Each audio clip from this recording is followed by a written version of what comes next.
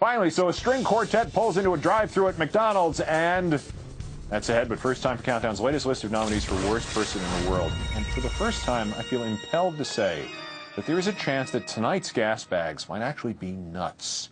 Please stand well back from your TV as I read this to you. The bronze. Republican Senator Mike DeWine of Ohio. Republican National Committee TV ads for him there claim his Democratic opponent, Sherrod Brown, has not paid his unemployment taxes for 13 years. But the state of Ohio has now issued a statement saying that is not true, that Mr. Brown paid the unemployment tax bill years ago. But DeWine and the Republicans will not pull the commercial. So you guys would be liars? Runner-up, comedian Rush Limbaugh told his radio sheep that the increase in violence in Iraq shows, quote, terrorists around the world, particularly these in Iraq, are voting Democrat today. Well, yeah, except for that internal al-Qaeda memo that says it's in their best interest to keep us in Iraq as long as possible, so al-Qaeda would be voting Republican, right, Rush?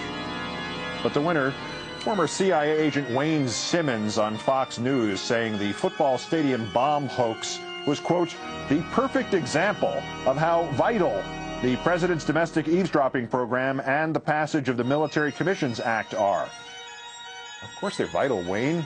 They enable the government to spread false rumors about plots that aren't by non-terrorists that anybody over the age of 7.5 should have been able to see were crap, so they can try to scare people into voting Republican.